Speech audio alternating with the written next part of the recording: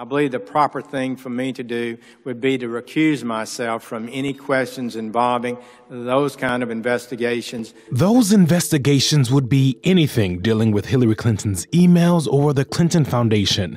And that's Jeff Sessions making a pretty notable promise about his tenure as Attorney General if he's confirmed. This country does not punish its political enemies, but this country ensures that no one is above the law. There's been some doubt about Sessions' ability to be impartial about anything relating to former Secretary Clinton. Comments like these made it seem like his mind was already made up. I'm uncomfortable the way the investigation was conducted. You cannot be Secretary of State of the United States of America and use that position to extort or to seek contributions to your private foundation. Sessions didn't say future Clinton investigations were off the table, just that he wouldn't be involved. Investigating her was, of course, one of Donald Trump's big campaign promises. If I win, I am going to instruct my Attorney General to get a special prosecutor to look into your situation. But Trump did recently signal he wouldn't pursue Clinton after he takes office.